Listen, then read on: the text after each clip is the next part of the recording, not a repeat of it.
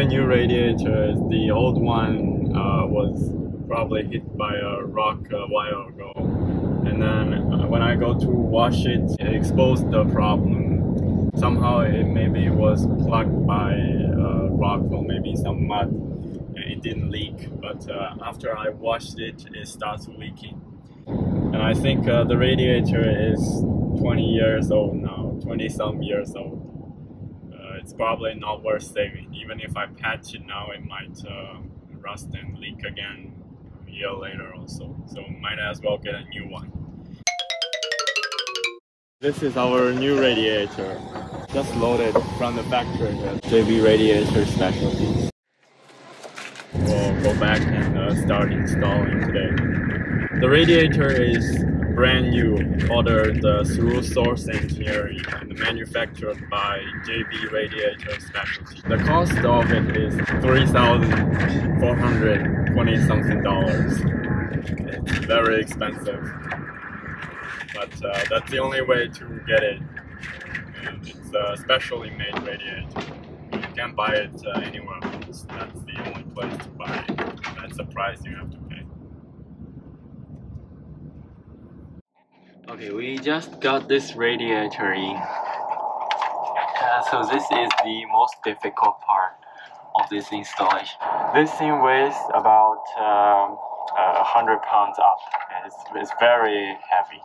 So we slide it with it facing down on this pallet, and then slowly move it underneath the coach and slide it to this point, and then we lift it up to this upright position. And then for tonight, I'll just lean it on this side of the frame. And yeah, this is one of the most difficult part. The next step is to put the CAC in the front of this radiator, and then somehow use a jack from underneath to lift it up slowly until one of the it aligns with this bolt up on top here, and this hole and that hole will align together, and then I'll use a bolt to secure it. And then same thing on the other side. Here's my charged air cooler, or CAC for short, and this thing has been leaking air. The cause of it is on this corner here. This corner here, there's a piece here had broke, and the stress, instead of exerting on this structural piece and this tank itself, it was on these tubes, and those tubes are obviously not designed for taking the weight of this thing, and it started to shear. I had the professional welder welded up this part. You can see these shiny parts that are new welds, and he also helped me weld up those little cracks. Now it's under this epoxy.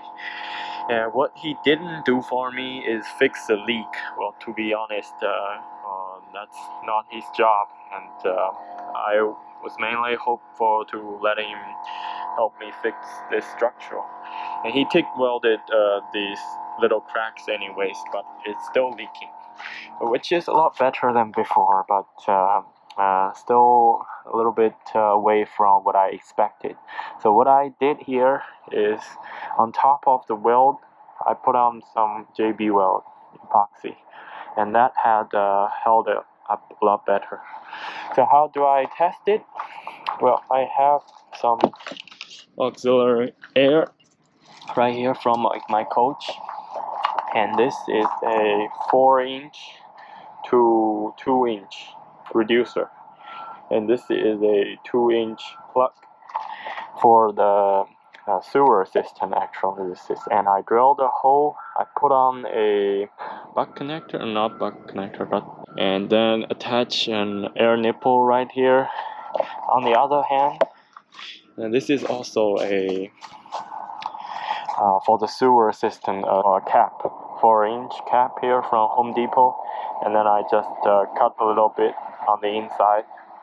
I'll show you. I have finished the test, so I'll disassemble all these. This thing screws off just like this, and then it can be pulled out. This thing is stuck in there quite well. I had to cut a little bit on the inside to fit into this hole here, and then just use this screw to tighten it up, and it will make a very good seal.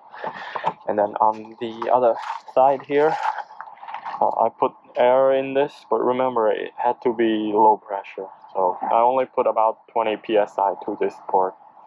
And then I use some soapy water spray on this. It will have bubbles. So before I had it fixed, this thing had no pressure at all. Whatever pressure air I put in, it just leaks right out, like there's nothing stopping it.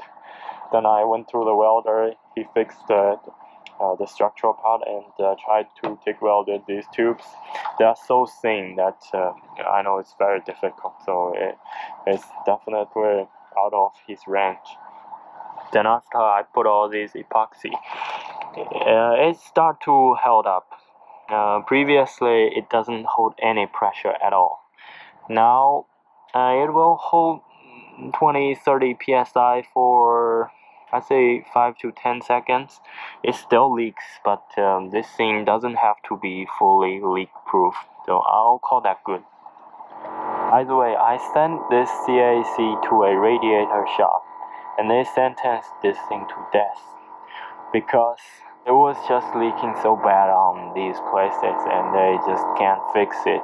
They want it for a submerge into the water to test its leaks, and then they charged me $125 only to tell me they can't fix it. I'm really not very happy about that. I mean, you can't just charge me this and then tell me you can't fix it. The promise was they test it. If it's good, it's good. If it's not good, they can fix it for me for another $170. Oh, well, actually, I tried to use aluminum brazing on these tubes after they told me they can't fix it. I'm trying to use a torch to heat it up and then melt this brazing bar to connect the broken part. That's the first step. The second step is to then fix the leaks in between the tubes. That aluminum brazing is just so difficult. So the margin between melting it and reaching enough temperature is very small. I'm either not reaching the temperature, being too cold and the brazing just doesn't stick to these, or I melted this part, so it's very difficult to control. I actually melted this too. Then I went to the welder, and the welder helped me patch this, and he fixed most part of it. Well, it's time to install. Okay, so this is the CAC, and this is the radiator. I have done an important part of stacking the CAC on top of the radiator. Next step is we flip it straight and then lift it up until the bolts touch. And we have here is the most difficult part of this entire install. We're trying to hook this up onto the frame there. So we just did it for one side using car jacks under here, and then some blocks underneath and another jack on there. So we lift it up on one side and then bolted to the frame, and now it's the next side. This thing is so heavy, it's very difficult even for two people. And now we're going to the other side. Now it's loosely on for now, and once the other side is on, I'll tighten this.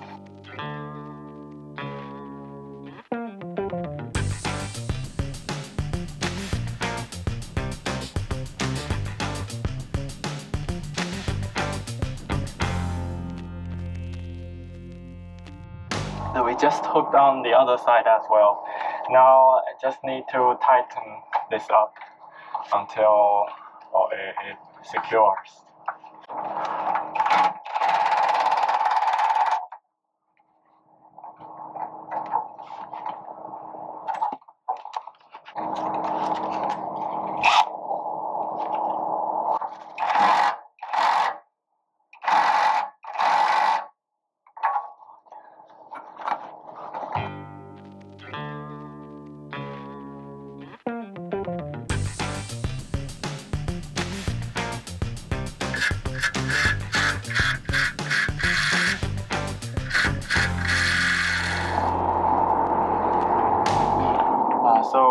we had the radiator and CAC secured on there, tightened.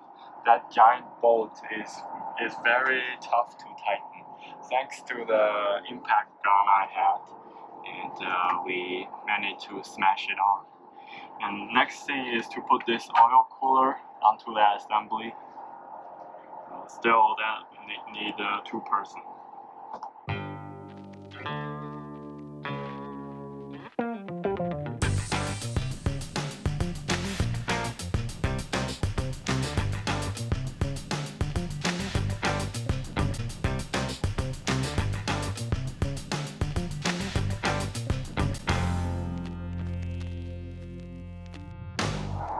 Right here we had the assembly done.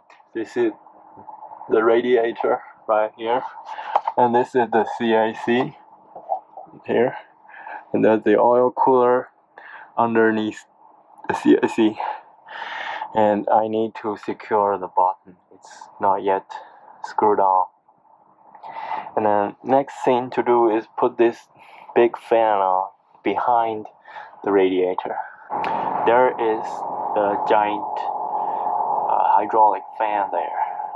We'll put it on, slide it underneath the coach, and then lift it up to be on the radiator. And we should be up and going very soon.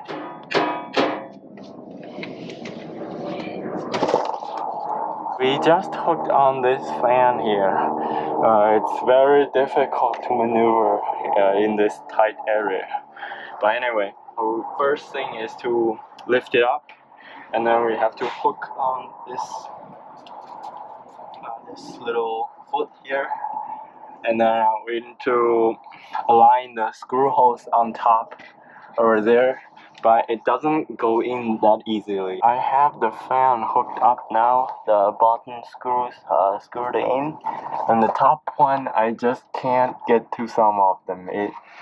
It's so tight here. I just can't push the fan onto the radiator while trying to screw the bolts in. It's just so tight, and then it doesn't fit in very well. I think the tolerance may not be very well. But anyway, I have actually three of the screws on top screwed in, and then all the bottom ones are in. It should hold it very well. And these are the wax valve that's controlling the fan on and off. I have them hooked up. Here I have the hydraulic cooler hooked up. I have to hook one more hose to the other side. And then here is my transmission cooler. Let's see. I have two of them on here, and I still need to hook up the lines. These are the thermostats, and this is the T that goes to the second one. I'll show you when it's all done. But anyway, this is the current status.